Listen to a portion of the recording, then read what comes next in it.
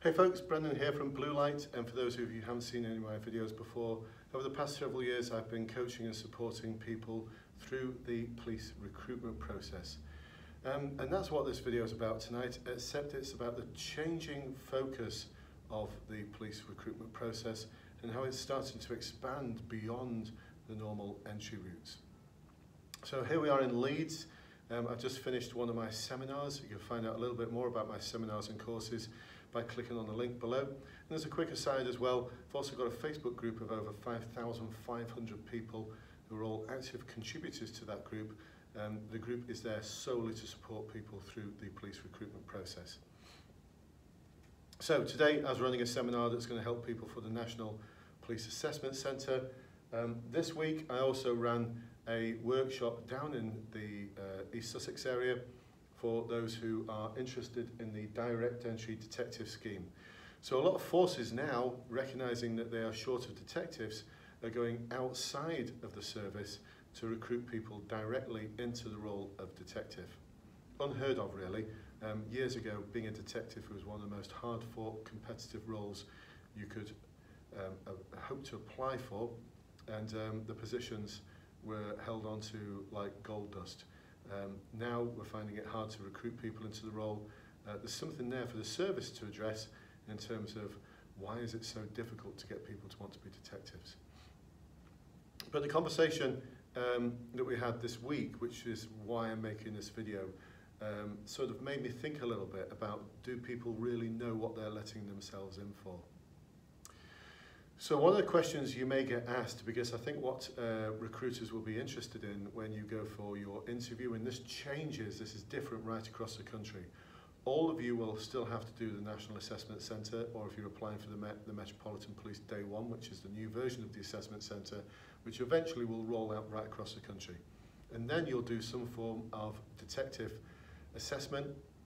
At the moment, the force is doing things like paper feeds, presentations, and interview.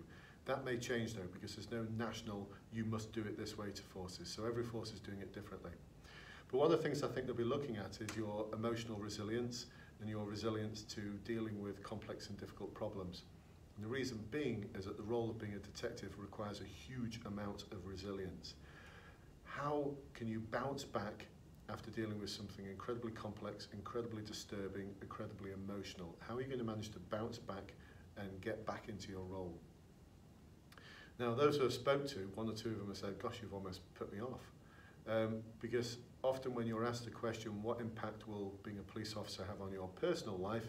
And I see this on application forms all the time. People saying things like, I might miss parties and events, I'll have to work shifts, I might have to work at Christmas, I may have to have cancelled rest days. And that's about it really, which for me is not demonstrating the real impact of being a police officer. Because there's two areas that are really going to impact on you. I'll cover the second one in more detail, but the first one is, it's highly likely someone's going to try and hurt you. It is. Someone at some point in your career is either going to hurt you or try and hurt you. I've been assaulted on several occasions. I've had blood spat in my face that's gone in my mouth. I've had a weapon pointed at me, a shotgun, loaded. I've had knives pulled on me. I've been headbutted, I've been bitten, I've been punched, I've been kicked. I've been bitten by police dogs and dogs. Actually, not being flippant, I've retired now. Part of me is just grateful I managed to get to the end of my career in one piece, because some of my colleagues didn't. There's one or two of my colleagues, actually one springs to mind, who died in the line of duty, which is, really sad. That individual went to work in the morning to do a day's work and didn't come back. So, and that's happened to more than several police officers over the years. There's probably been more police officers killed in the line of duty in this country than all of the armed services put together in terms of armed services, members of the armed services that have died in the line of duty in this country. I don't want to disrespect people who work for the armed services because they give up their lives, and they're prepared to give up their lives in fighting the battles and fighting in war zones outside of this country. So accepting Northern Ireland and the past there, I think more police officers have died in the line of duty than all the armed services combined in this country, certainly over the past few decades. So there's that. Someone's going to try and hurt you. You're going to come home with bumps, scrapes, cuts, and you're going to have to explain those to your loved ones. And then what they're going to think every time you walk out of the door. How are you going to come back? There's one of my colleagues went to work and he didn't come back from work. He's alive still, but the next time his wife saw him, he was in hospital, he was unconscious, he was in an induced coma, and he had all sorts of tubes and things hanging out of him. That's a reality. Not for everyone. I don't want to put a real downer on you joining the best job in the world, because it really is, but it's going to have an impact on you in respect of physical assaults. And then there's the other impact, which I think is hidden, that doesn't get talked about that much, and that's the impact on your mental health and well-being.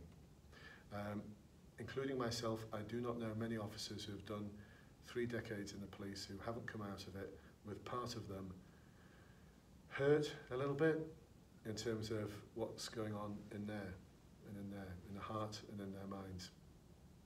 Because it does impact on you.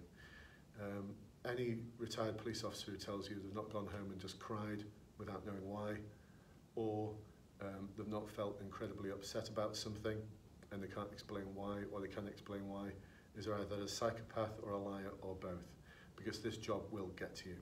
You cannot deal with the cumulative effect of dealing with misery after trauma, other people's trauma, maybe your own trauma, or seeing young people, children, either dead or hurt. You're going to see dead people, you're going to see a lot of dead people, and sometimes they're going to be in varying forms of decomposition. Some of them might have died just recently, some of them might have been there for weeks, months. That's going to have an impact on you. Dealing with people's misery is going to have an impact on you. Dealing with people's trauma is going to have an impact on you. Every person you arrest is going to have some story behind their life which is traumatic. And it's not easy. So I'd like you to have a good think about that. And importantly, how are you going to support yourself and how are you going to support others once you're in the service? Because it's okay not to be okay. In the past in the police officers have bottled it up, and at times how it's escaped, how the pressure cooker of that stress and strain has escaped has often been harmful for that officer psychologically and for others around him. So please have a good think about how you're going to recognise when you may be suffering from some kind of stress, strain, trauma as a result of what you're going to be dealing with in the future, especially if you're going to be a detective, because detectives, for me, having been one in the past, are dealing with some of the most traumatic things that are going to happen in people's lives. So have a good think about that. Have a good think about the impact it's going to have on you. Have a good think about how you're going to answer that question that most people can answer with ease. So how was your day today, darling? And only an hour ago, you were holding a dead baby in your arms, looking for signs of any trauma or impact or any suspicious circumstances in the death. Have a think about how just a few hours before that, you may have dealing with someone who you're the first person they tell about the fact that they've been raped multiple times over the past several years by a close member of their family. And all sorts of other things that are just going to seem so traumatic. They will have an impact on you, but if you could just remind you, it's okay not to be okay. It's okay to talk about it. It's okay to have those feelings. And everyone's individual. Everyone is going to be affected in their own individual way. So normally my videos are quite upbeat, but I was just reminded of that when I had this conversation with some of the potential detectives that I worked with this week. Now I think some of them had got it, some of them had worked that out, but some of them just hadn't. Some of them just hadn't thought about the trauma that the job is going to present to them, and some of the trauma they're going to feel as a result of witnessing and dealing with that trauma. It does have an effect. Fortunately, there's a lot forces are doing now to try and support officers. So take a look at Chief Constable Andy Rhodes. He's the lead for this from Lancashire Constabulary, what he's doing to support the National Police Chiefs Council in having a strategy to help support police officers who may be feeling the stress and strain of dealing with multiple traumatic incidents or even a single traumatic incident.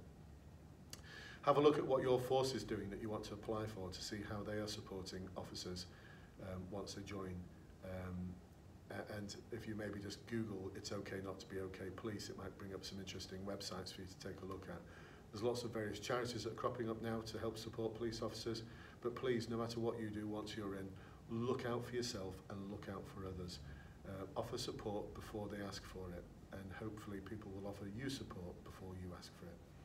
Look out for each other, folks, because it's a tough job out there, and I want you all of my clients, all of those people who follow me on Facebook, follow me on Twitter, watch me on YouTube, I want you all to have a successful career, and I pray that you all come back safe and well and without having to suffer from harm, and you get to the point where you leave one day and you look back on it and think, phew. Anyway, hope it's helped in an odd sort of way, maybe. If you've got any other ideas for videos you might like me to put together, please do let me know.